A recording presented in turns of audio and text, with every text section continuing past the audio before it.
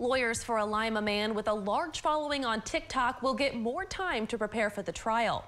Joshua McPheron signed a time waiver to push his trial back from January to a date yet to be determined. His lawyers are still waiting on a doctor's report to be submitted.